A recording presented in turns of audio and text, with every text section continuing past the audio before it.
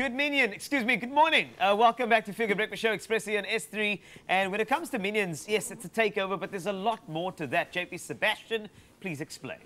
That's right. In this segment, which I'm now calling Mignao, you know. Stop. Everyone calm down.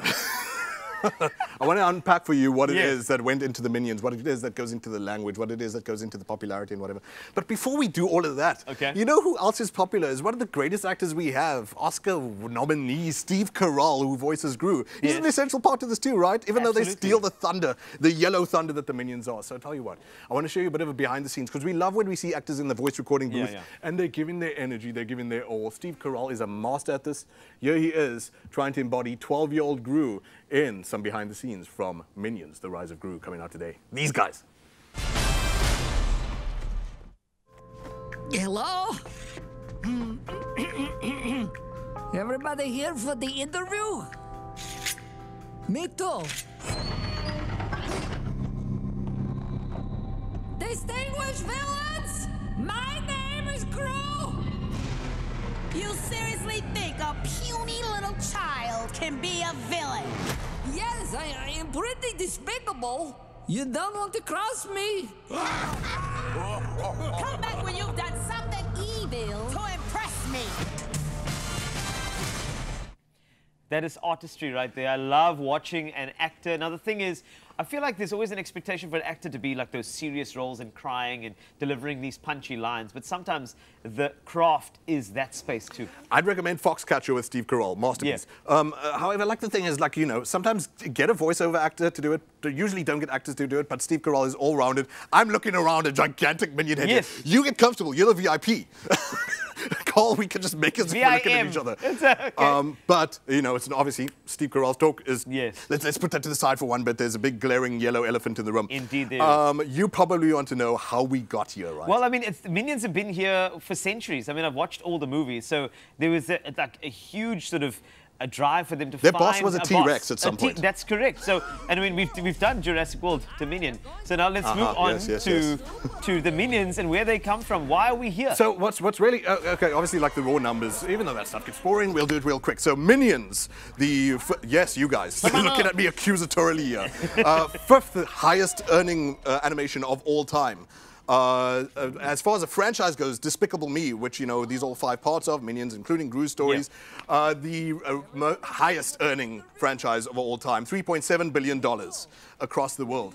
And now you've got to consider that Illumination Studios comes along in 2010 to bring us Minions. Disney's been around since 1937. Pixar's been around since 1995. Pixar's got 26 films under their belt. Disney has 60. DreamWorks has like 42 or something. New kid on the block. It seems really appropriate that these little guys are sabotaging the big guys in a kind of way. Those are all the numbers and whatever. What's really fascinating about how the Minions arise is that they come from nothing. You've got Cinco Paul, who is the writer, one of the co-writers of the original Despicable Me, who said, really what they've been treated as in the script is, you know, Carl say maybe goes to makeup, and there you say to someone, okay, look, something happens, and someone does his makeup, and Carl appears on set.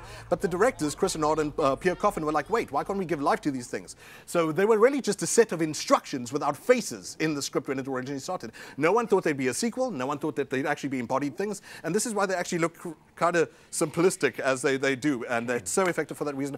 We're just going to be a bunch of macho Bond type henchmen, but ended up being the lovable little pull-shaped tic-tac looking things that we have here today.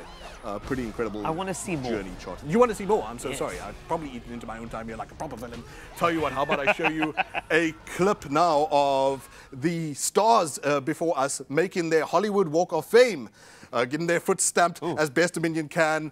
Minion clearly standing on ceremony for this. Let's have a look at the ceremony itself. The Minions Walk of Fame in Hollywood. They're excited. Someone that I have had the good fortune to work with on numerous occasions, and someone that I not only consider to be a friend, but a casual acquaintance. He's funny, endearing, kind, and sometimes exasperating.